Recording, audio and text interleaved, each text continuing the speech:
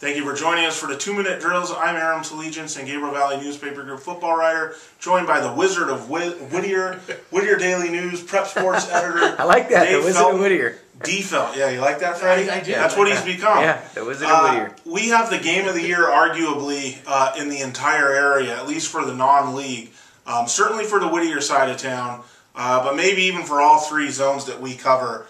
Two heavyweights going at it, Dave. Friday night at La Mirada High School. La Mirada hosting La Habra. La Habra started the season last week with a big win at El Toro. I think it was at El Toro. It was versus El Toro, yeah. Okay. And I think it was at Tribuco Hills, but they beat them 26-3 and dominated the game. La Mirada obviously did not in it. They lost to Tesoro, big 43-14. Right. And a game where they just committed way too many turnovers and way too many penalties. Yeah. That's been kind of the talk of the week so far. The fallout from that La Mirada game. That the whole off season. A lot of people know that the La Mirada coaching staff does an excellent job of promoting its program, promoting its top recruits. But when you do that, for whatever reason, it does attract attention from other people to say, "Hey, we can't wait to knock these guys off," or "Hey, we can't wait to say something when they falter." And that's what's happened here. A lot of people are giving La Mirada heat this week. There's some blood in the water right now, absolutely, and it's going to be an interesting week for La Mirada to see how they respond. I mean, Tesoro's a good team. That's a Pac-5 team. It's not like they lost to a nobody. But yeah, they're a high-profile program, and there's some pressure that comes along with that. Absolutely. Yeah, my whole thing about the Tesoro loss is when you have a D1 quarterback throwing to a D1 wide receiver with a D1 tight end and a D1 offensive lineman. No matter what division you're in, you shouldn't. You can lose on the road to a Pac-5 team, and that's fine. And let's not get Tesoro confused with one of the Pac-5 favorites.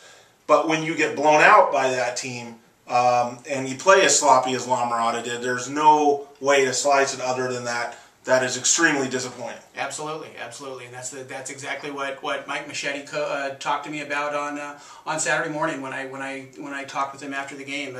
Very disappointed with the way they played, and their expectations were much higher than that. I think, Aram, you pointed out too in your blog, it wasn't that you don't have an issue with the loss; it was the way they lost, right? Right. Yeah. No. Yeah. Losing to Tesoro, fine. Okay. I mean, like I said, they are technically stepped up in competition against a Pac-5 team. But if you went by recruiting services, you'd be wondering, hey, who's the Pac-5 team here? It would probably be La Mirada if you went by all recruits. Now I know you got to have players 1 through 11, and not just 4 on each side. Or 1 through 50. You need depth. Yeah, and maybe they don't have that. Maybe that's gonna and maybe they are vulnerable. Who knows? We're gonna find out this week. But the good news for La Mirada is you beat La Habra this week, and all the hating goes away, and everyone's got to give you your due. Absolutely. But beating La Habra is quite a challenge because of guys like Toa Lobendan on the line and Greg Gaines on the line. La Habra, they got a lot of guys in this year. They've improved their talent level. They're a very talented team. Absolutely. I saw them in a scrimmage a couple weeks ago. Even without their 2 best offensive linemen and Gaines not playing that night as well, they looked very good.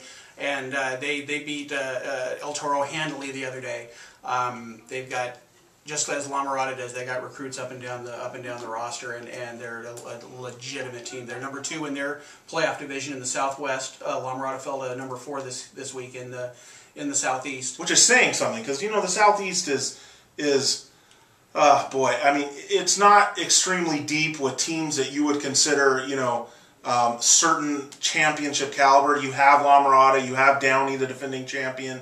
You have a Lucerna that was in the finals last year. Norwalk as well. And I guess Norwalk. I don't know. I don't consider them on the level of those teams. But what I'm saying is those teams, they appear to be the front. But then you have all these other teams: Santa Fe, Los Altos. Any of the Hacienda League teams really.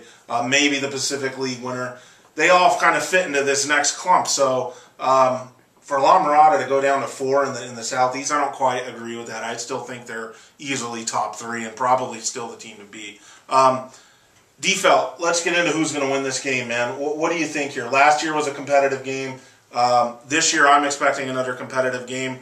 Who do you got and why? I think I'm going to go with La Habra in this one. I think it's going to be a close game, but I think they're going to win I think they will win it. Probably pull it out late, maybe win by less than a touchdown. Yeah.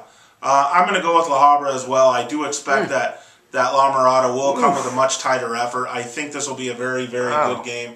I'm not sure La Habra is where it needs to be in the skill spots to run away from a team like this quite yet. I think there's some inexperience there, but talent.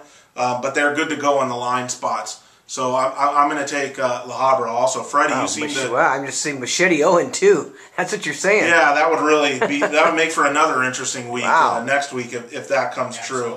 What's next? The Los de la Serna? Oh, they don't play La Serna, but... Well, maybe not in the playoffs. Not yet. Not yet. Who thought they would be number 3 of the Laws in Whittier area? I mean...